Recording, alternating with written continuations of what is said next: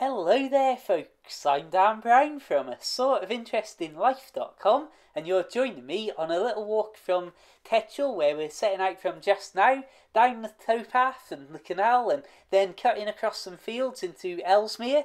And this is a regular walk I make over these sorts of mooring points, as there's a various stretch of canal where Ellesmere becomes the easiest place to walk through. So I cut from various areas, in this case obviously Tetchel. It's only about a mile walk, but it is absolutely crammed full of scenery, as we're about to see.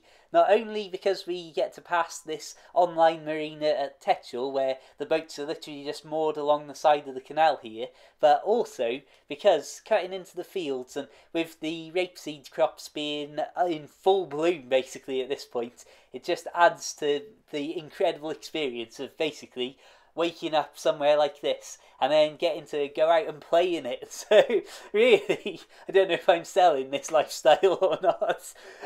But as you can see, I mean, when you've got weather like this was the same day that my little Tetchel walk video was filmed, and you can see how the weather again, not only have I got the slightly damp boots there, but the weather again at this point was as beautiful and perfect as it could possibly be. And this is one of those little areas where you see random steps down off the canal and off the towpath every now and then, which all lead to little aqueducts where it's not like a grand aqueduct and you wouldn't notice it from a boat's perspective whatsoever. But when we look here, you'll see that there is this little stream running under the canal itself, and all the brick archway built up for the canal to pass over.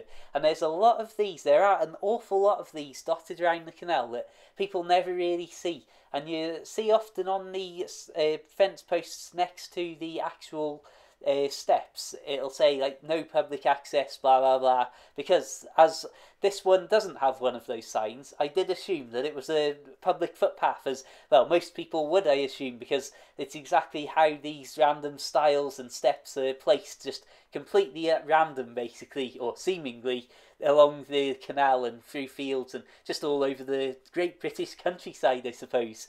And so that's how I first came to go down there and meet that dead end. But I just thought I'd show that, as it's just another one of those random fascinating features. You can see this, an absolutely brilliant view of the crops there, and again of the storms passing in the distance. You've got the windmill there that's the marker for Tetchel. From various points around on the canal or on the roads, you can see a couple of these windmills at different places dotted about. And this is where we are deviating from the canal and cutting the corner of the canal off, where it goes around the corner and then into the main basin at Ellesmere. So let ourselves into the field here. And if I just have a skip ahead to look what's happening in the video, you can see that we're basically just now cutting across fields directly towards Ellesmere itself, which is pretty much right ahead. You might see there's just that little thin tree poking over the top of the hill in the centre of the screen right now, and that's the sort of place we're aiming for, I suppose. The random thing that I just thought I'd throw in here, so you can see just how much the canal does move over to that side.